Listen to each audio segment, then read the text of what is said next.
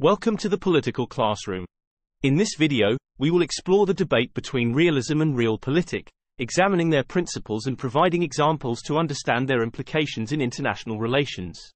Realism, a prominent theory in international relations, posits that states primarily act in their own self-interest, driven by power and security considerations. It assumes that states are rational actors pursuing their national interests. Realpolitik, on the other hand, is a pragmatic approach that prioritizes the pursuit of national interests over moral or ideological concerns. It focuses on practical considerations and takes into account the complexities of the real world. Realism and realpolitik are evident in various historical events and contemporary affairs. For example, the geopolitical conflicts in the Middle East, such as the rivalry between Iran and Saudi Arabia, can be understood through the realist lens.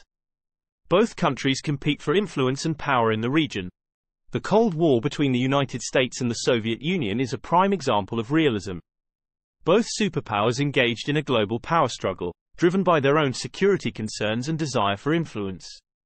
The arms race, proxy wars, and the balance of power were key elements of this realist perspective. Realism provides a lens through which we can understand the dynamics of the international system.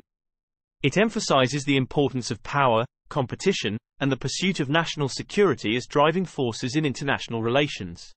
Realism highlights the significance of alliances and balancing power. An example of this can be seen in NATO, North Atlantic Treaty Organization, where member states form a collective defense alliance to deter potential adversaries and preserve their security interests. Realism provides insights into military interventions and conflicts. States may engage in military actions to protect their national interests or to secure strategic resources, as seen in historical events like the invasion of Iraq in 2003. Realpolitik can be observed in instances where states prioritize their national interests over humanitarian concerns.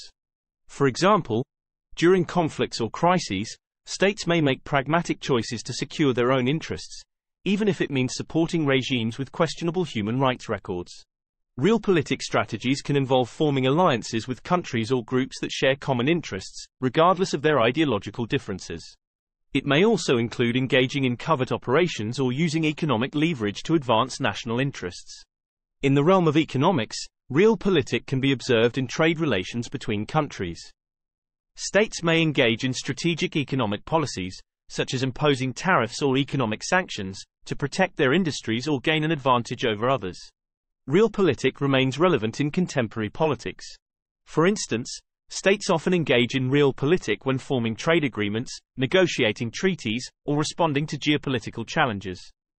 They carefully consider their own interests and make pragmatic choices to maximize their gains. It's important to note that both realism and realpolitik have their limitations. Over-reliance on power and self-interest can neglect ethical considerations, leading to human rights abuses or a disregard for international norms. To address global challenges, cooperation and multilateralism are crucial. While realism and realpolitik highlight state-centric perspectives, collaborative efforts through international organizations and treaties promote shared interests and foster stability in the international system. That's all for today. If you find this video informative, then like, share and subscribe to our channel.